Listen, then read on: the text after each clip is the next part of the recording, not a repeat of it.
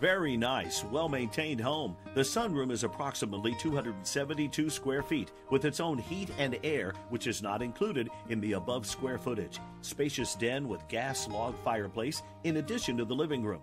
Hardwood floors in living, dining, and bedrooms. Storage building and backyard with electricity will remain.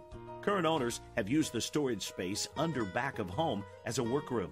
Current owners have also been using the middle bedroom as a large utility office area.